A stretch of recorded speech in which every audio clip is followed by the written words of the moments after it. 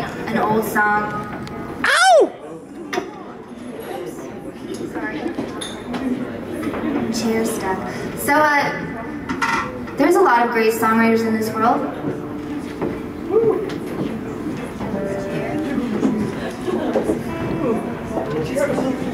There's a lot of great songwriters in this world, but the one who influenced me the most and my favorite songwriter is my sister.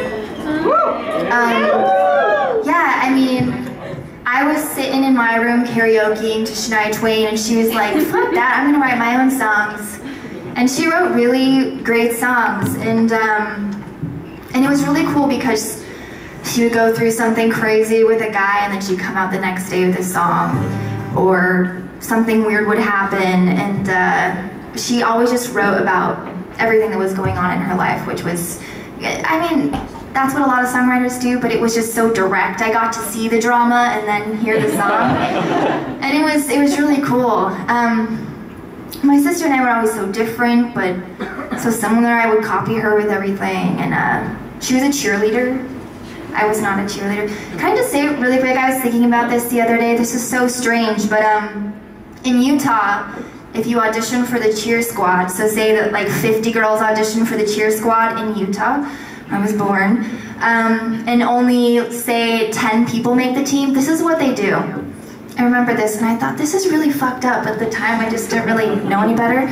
So the 50 girls, they tell the 50 girls, on Saturday at 7 p.m. we're gonna come pick you up, and we're gonna go to like a celebratory party. So get dressed, get ready to go, we'll be there to pick you up. And they only go pick up 10 girls. And so all 50 girls get ready, and that's like the way you find out you make the cheer squad. So my sister was a cheerleader for I think 3 years, and every year my mom and I had like backup cake, like backup party stuff, and backup like, it's okay, you know? She made it every year, but like, man, that's harsh for Utah. Like, you really wouldn't think that's what's going on. Anyway, this is a song she wrote actually about, oh, this is probably really out of tune because it fell. She wrote this song actually about somebody who was suicidal. It was one of her friends. So it's got a nice positive tone to it. Sorry, this guy's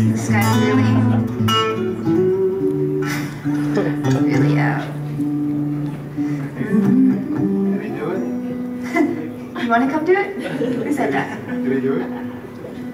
Did who do it? The suicide. Oh, no. Oh. I was like, do you want to come tune my guitar? No. She did not.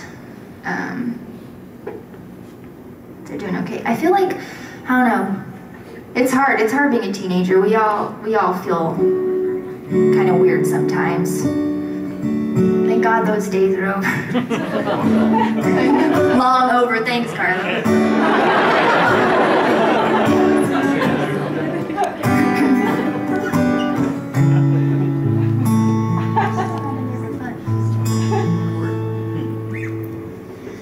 Don't tell me you're done for.